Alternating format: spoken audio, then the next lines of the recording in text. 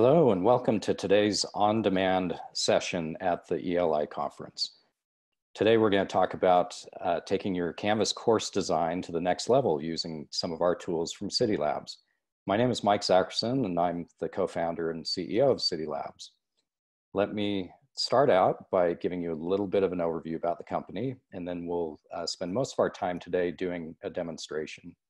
So Cidi Labs provides tools for Canvas that help organizations scale their online course development and delivery practices.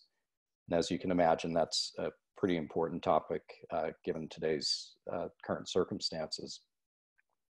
Our model is to take locally developed tools from organizations within the Canvas community. Many schools have created solutions to help with course design or check for accessibility or create tools around Canvas to help make their teams more efficient. So we partner with these universities and take their technology and put it into the cloud. And we do this to make them more broadly available within the Canvas community. So we'll partner with, for example, we partner with Utah State University and the University of Central Florida around several of our solutions, and we will collaborate with them to bring their solutions into the cloud, set them up in Amazon Web Services, and wrap them with training and support and the ongoing maintenance and so forth that you would expect from a software vendor. And this is a way that we can SaaS share these solutions across the broader Canvas community. So far, Cidi Labs has been around since 2016. We started as a spin out from Utah State University's Center for Innovative Design and Instruction. We have a small team now supporting our efforts. The team combined has nearly 90 years of experience in K-12 and higher ed and instructional design and Canvas. I specifically came from Canvas before starting this company. I ran the partner program and grew the number of LTI integrations that were available within Canvas. I did that for 3 years and then saw an opportunity to partner with Utah State to pursue this model. Since 2016, we have had the pleasure of working with 225 universities and schools around the country to provide support for our collection of products. Our customer base looks a lot like the Canvas customer base, as you can imagine. We work with a lot of very large universities, a lot of R1 kind of research universities, community colleges, a number of large school districts and smaller school districts. So it kind of spans the whole spectrum as you can imagine the Canvas customer base does as well. So our tool set today consists of 4 tools. 3 of which came from Utah State University, and 1 has been developed by University of Central Florida. The tools from Utah State include DesignPLUS, Tidy Up, and Ready Go, and the tool from University of Central Florida is their UDoIt accessibility checker. So DesignPLUS is an integrated course design tool set for Canvas that makes it real easy to rapidly build engaging courses without having to know a lot of HTML and CSS to make that happen. So think of it as a toolbox with a lot of tools in it to just help you make really compelling content, and also tools to help speed up the scaffolding process of your courses and so forth. And DesignPLUS is going to be the topic of the demonstration today. So that's really the focus of today's presentation.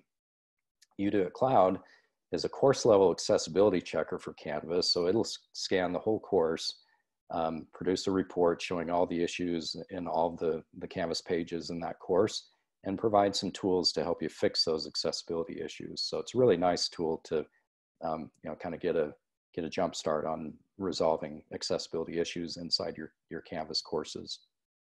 Tidy Up is a utility to help you identify unused or duplicate files, any pages that may be unpublished, and gives you the ability to bulk delete this content and material in one step. So it really kind of streamlines the process of keeping your file system inside Canvas up to date and not letting it kind of get unwieldy, particularly as you copy courses from one term to the next and so forth.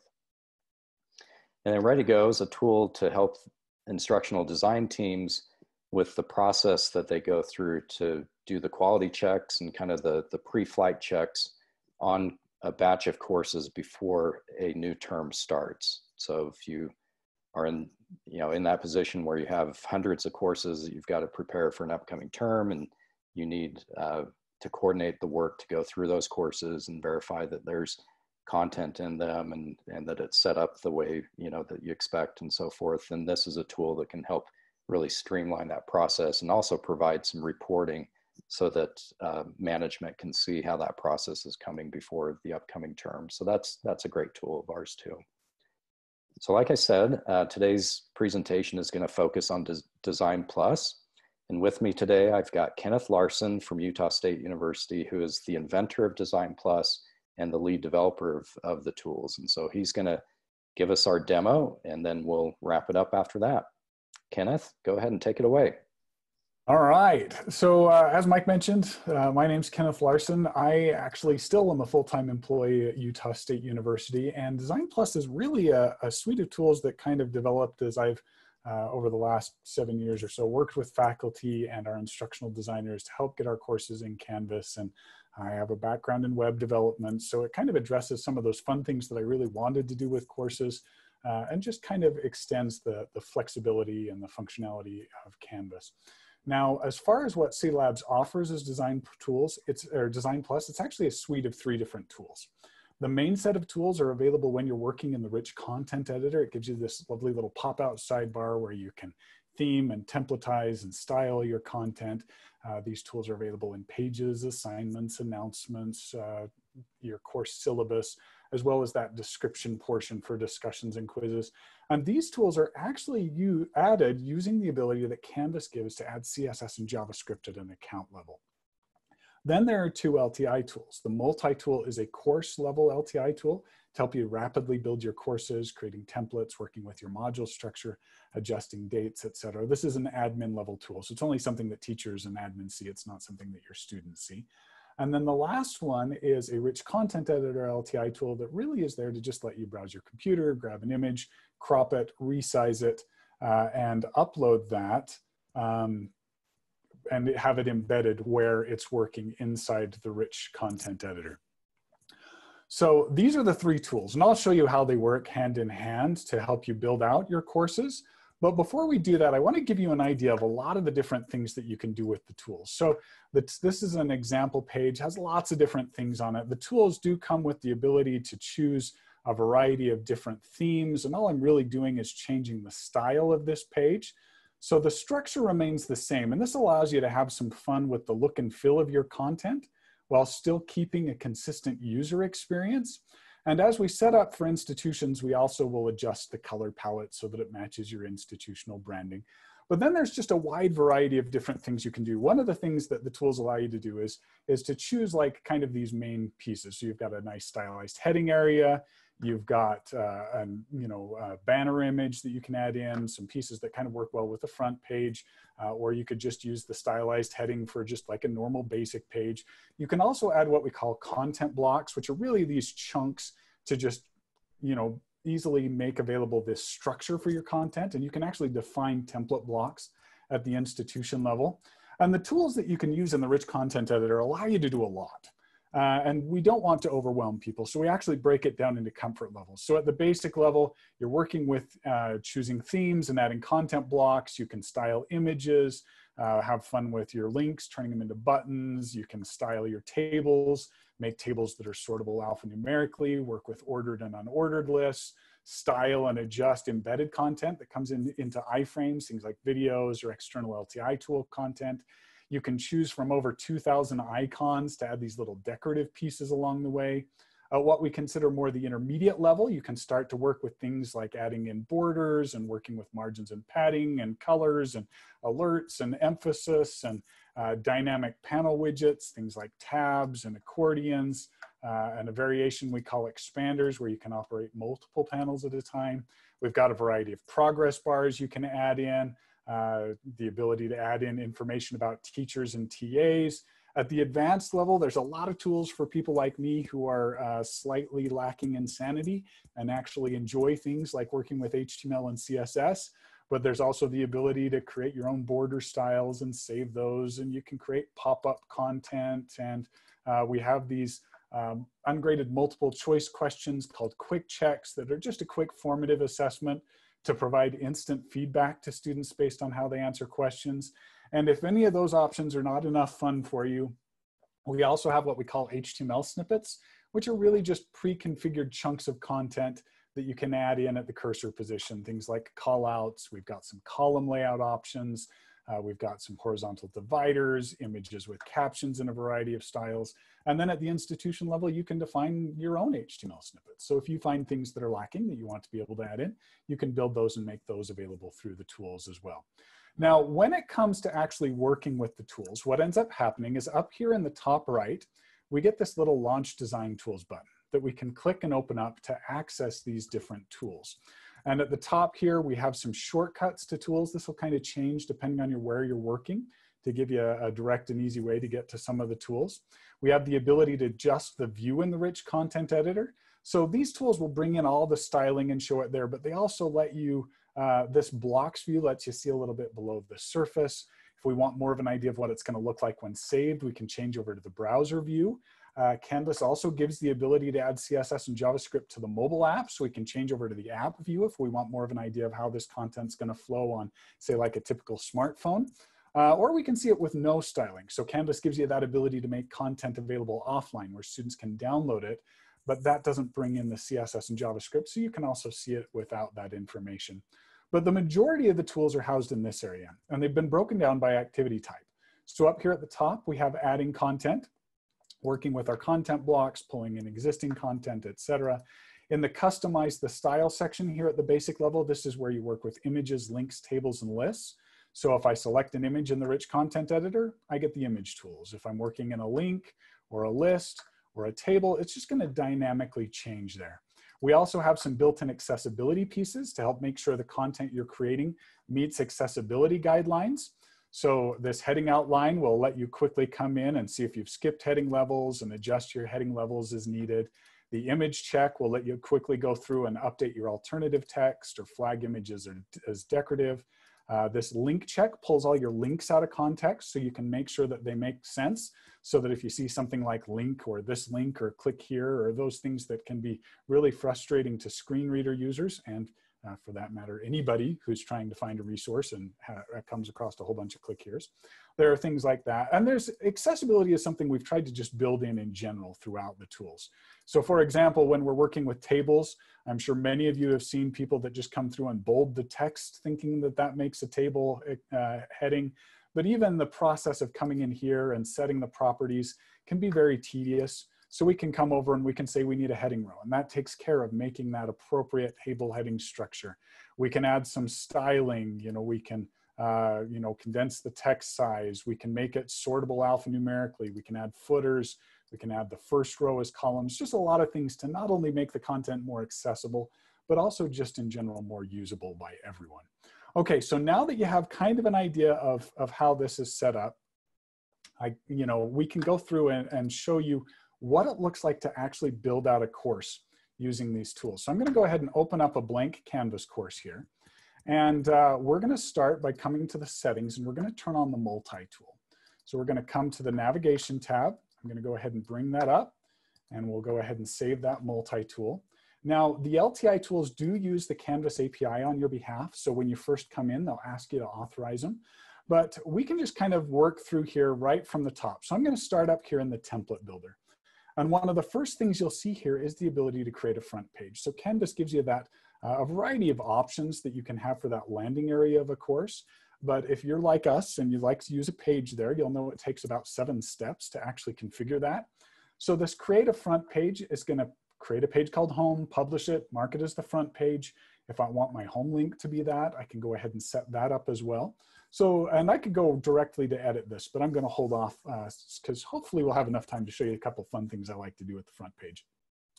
But the main thing that you think about when you're in this template builder is you want to think about the pieces that are going to make up your course.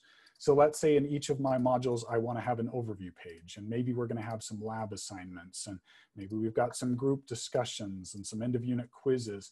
This is really just creating a shell for each of these different types of content. inside of the course. And then I can go ahead and select one of these to start actually flushing this out as a template. So when I first open up the Design Tools sidebar here and I'm working with new content, there are a couple of different things that I can do with that. So I'm going to go ahead here and we could pull in existing content. So if I have a page that I've previously created in this course, or if I want to pull in an institutionally defined template page, I can come pick those from this area. Or I can just start from scratch by choosing a theme. So each of those different themes are available here. You can hover over to get an idea of what they look like. Go ahead and pick the one you want. Because this is a template, I'm not going to worry about this heading area, but I do want to think about what other structural things I want to put in here. And as we talked about content blocks, and I mentioned the things that you can do at the institution level, you can create these template blocks. Well, that's what each of these links represent. So I'm going to throw in an introduction, some objectives, some readings, some lectures. We'll add in some information about assignments. Maybe I want to talk about some current events, so we can go ahead and add our own custom blocks as well. We can drag and drop and rearrange these items. Maybe I want to go ahead and add an icon to this current event. So there's lots of fun things we can do to customize the look and feel. And the idea here is to build as much of the structure as you can so that you have to repeat yourself as little as possible when it comes time to actually building out the content of your course. And because these tools just are helping you write content in Canvas, you can use any of the tools you're already familiar with. These work with both the current rich content editor as well as the new rich content editor. And you can go through and flush that out. When you're done, you go ahead and save it. And then we can come in and we'd go ahead and close that, return to the multi-tool, and continue working on our different templates. Now, typically you're focusing on the rich content editor, but you can also set a lot of the other basic settings. Like if I wanted my labs to be in a lab assignment group, I could put the template in there. If I wanted my discussions to be threaded or students need to post before they see other students posting, you can set a lot of those basic settings. Two things I haven't reverse engineered are quiz question banks and grading rubrics. Those are still the same experience that they've always been in Canvas. Hopefully one day we'll get those added as well. But you go through and you flush out your templates. And once you've got those all built out, the next step is to move on to the module builder. And here we're going to step back and take a look at what a typical module is going to look like. So let's say I want to break up this course by units, and we're going to go ahead and create 5 units. And let's say that in each of these units, I want to have my overview page that's going to be based off that overview template that we created. But I can throw in assignments, discussions, quizzes, the little text headers that are available in Canvas. You can rearrange these things, indent these things, remove things. Let's say that this assignment's going to be our lab, so we'll base that off our lab template, and I want it submitted online, and typically they're going to be 150 points a piece. You're really just fleshing out this basic pattern for what a module is going to look like. And once you've got that pattern set up, you go ahead and generate the module list, which duplicates that pattern for however many modules you want to create. And then we just go through and fill out this outline. So let's say unit 1 is our introduction, and maybe we're not going to have a quiz in this unit. And maybe unit 2 is getting started, and unit 3 is halfway there, and unit 4 is almost finished, and unit 5 is our conclusion. So you're just going through and fleshing out this pattern, adding additional items, titling things, whatever you need to do. You do have the ability to save your progress, so you can work on this outline over a couple of days if you need to. And then once you're ready, you go ahead and add the modules to the course. And this uses the Canvas API in the background to take and build out that structure. So when I started working here at Utah State, this process of building a shell that we'd hand off to faculty to start putting in their content would take 4 hours to 2 days. Now, when our instructional designers sit down and meet with faculty for their half-hour to hour consultation, they actually walk out of that meeting with a fully built-out course shell that they can immediately go back to their office and start adding in that content. And if we take a look at like our overview page here that was based off that template we created, you can see that part of why I told you not to worry about adjusting that heading is when you use the module builder, it puts in what unit you're in and what number and how you've titled that content. And so now I would just go ahead and edit this page and put in the content that's going to be unique to this course. And you'd work your way through your assignments, discussions, quizzes, etc., and actually start to fill in that content.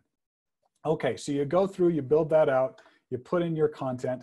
At any point in time, you can return to the multi-tool and we can add to existing modules, we can rearrange things, we can create more modules. The next tool in here, though, is actually one of our faculty's favorites. This is the due date modifier. This tool will actually pull in all of your assignments, discussions, and quizzes into one page so that we can go through and choose dates, set times, and that give you one area that you can do that. And you can do that when you first build a course, but this really comes in handy the next time you teach that course, because Canvas gives you that ability to roll the dates forward, but holidays and breaks seem to fall at different times every single time you teach a course. So you can come in here and fine tune that. You can also do things like setting blackout days. So you can go through your calendar and mark all the holidays so that they're blacked out when you're trying to pick dates and times. You can set default times so that when you actually pick a date, it'll set whatever appropriate time you set in there. And then we can even bulk update things. So you can pick multiple assignments and set them all to the same due date. Or if I've taught last time and I had everything due at 6 p.m. and I want to move it to 11:59 p.m. because students all thought that's what time it was due anyway, I could select all of my assignments and move all of those times at once rather than having to go through each individually. And there's a similar tool for working with announcements as well. So lots of fun things we can do in there. If we take a look at that home page that we created and we open up the tools in here, if we take a look at choosing a theme, the themes in here are now specific to a front page. So in addition to just a stylized heading, we've got that banner image, we've got some navigation images, or some navigation items. There's also some information below it to let you know the recommended, or in some cases, the required image ratio for that theme. So you can go ahead and pick the theme that you want.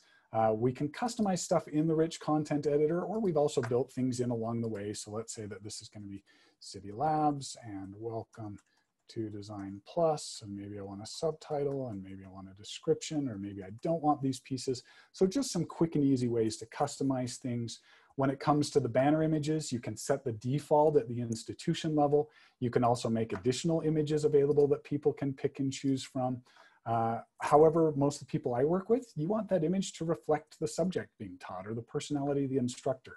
So we can go ahead and select that image, open up our third tool, the Upload Embed Image tool, which would allow you to come in and browse your computer, grab an image. We can choose that recommended or required image ratio, pick the portion of this image that we'd like to use, go ahead and crop and resize it, and then I can upload and embed it. So that sends a request to Canvas to add that image to my course files. When it hears back, it'll go ahead and insert it there. We can work with our navigation, et cetera. And all of this that we've done so far has just been part of the basic level of the tools. If we come up into our settings, there's some additional things we can do. So we have all of these additional tools that we can turn on. And we can turn them on one at a time, or we can go to like the intermediate level, which now if we take a look at our customize the style section, in addition to working with our images, links, tables, and lists, we can start playing with colors and spacing and highlights. We've gained an add advanced elements section where we can add in accordions and progress bars. If we go to the advanced level, we get a few new pieces here. We get a few new pieces in the customize the style section. One of my favorites is an advanced HTML editor that lets you just select an element and get right to its HTML instead of having to dig through all of the insanity that is the entire HTML of your page. And so lots of fun things we can do there. One thing you'll learn about me fairly quickly is I love to play with color. So we also have built-in tools along the way to help you set colors. And you'll see we can come in, we can pick a background color, change our text color.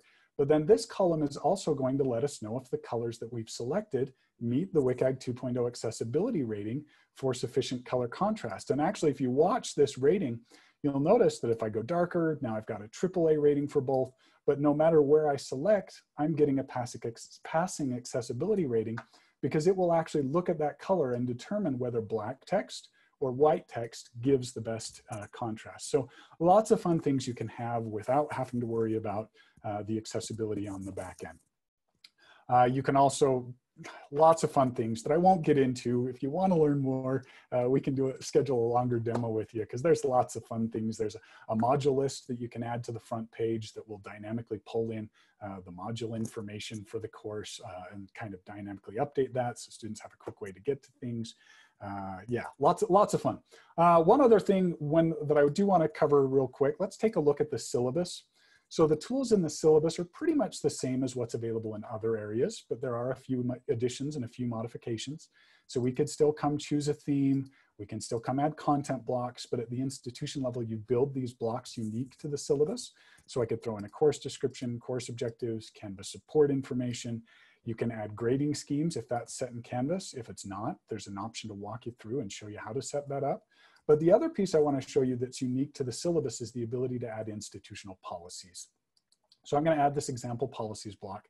And just think of this as all that legalese stuff. Your cheating, sexual harassment, withdrawal policies, disability statements, all that stuff that you want everybody to have in their syllabus, but nobody can ever remember where they're supposed to find it, or they have no way of knowing when it's changed. You can add these into the syllabus. They are locked so that they're not edited in the syllabus. But what happens is anytime you come in and you edit the syllabus, the tools are going to go out, find where that policy is set at the institution level, grab the current state of it, and replace what's in the syllabus with that updated policy. So if you keep them up to date at the institution level, they stay up to date at the course level. And all of the different things that you actually customize inside of the tools for your institution are done in a Canvas course. So you have different pages. So the little template blocks that we pulled in when we built our, overview page, any template content block you build in this page becomes available for other people to pull in as templates. You can build syllabus blocks, the policies we pulled in, template pages, template syllabi, setting your color palette. There's a kind of a clipboard objectives tool, creating your own HTML snippets, making additional banner images available, even going in and turning off the different themes. All of this just happens inside a Canvas course. The one last piece I want to show you before I hand it over to Christy is working with existing content. So all the content you've put the blood, sweat, and tears already into developing, but may just kind of have that very vanilla look that's default to Canvas. We can come in and we can give this content a facelift. So I'm going to go ahead and I'm going to come into this page that came from a gamifications course available through Canvas Commons. I'm just going to go ahead and choose a theme. It's already pulled in that title area, the title of the page, but maybe I want this to be part of, chapter 3. And we've got our design tools wrapper up here. This is where the theming takes place. But we've got all this other content down below. So I'm going to go ahead and what I'm going to do is I'm going to add some content blocks. But down at the bottom of this, we have this little selection to block button. So I can use my cursor to highlight what I would like to turn into a content block, use that selection to block to move that up in there, and then just kind of shift click my way down through this content, turning each of these pieces into their own content blocks. As you do this, you can also end up with some little orphaned pieces that we can remove to clean that up. But now we've got that alternating light gray and white that's part of this particular theme. We've got controls over here for our blocks. So let's add a little folder icon in here. And this is a game design course. So let's look for some game related icons. And so you can really just start to quickly go through and customize your content. If we want to have fun with the images as well, I can go ahead and select the image, come into our styling tools, adjust the alt text if I need, float that to the left, give it a nice round border style, take this guy, float him to the right with a square border style. And so you can take and use these different tools along the way, and we can quickly go through and have some fun with that. And we've taken something that was previously very vanilla HTML, and now we have something with a much more polished look and feel that might match what we want to create in the future. Whew, okay, so if that was hopefully enough of a whirlwind for you. Thank you, Kenneth, for a great overview. We appreciate that. So with that overview of DesignPLUS, if you have any questions about it or any of our other tools, please reach out to us. You can schedule a demo with us, or we're happy to set up a sandbox account for you where you can try out the tools in a sandbox environment. Or if you just have specific questions, please reach out and send those to us. So hit our website, cidilabs.com, and we're happy to work with you there. So with that, thank you for your time. We know your time's valuable, particularly during this time, and we appreciate your attendance and wish you all the best. Thanks.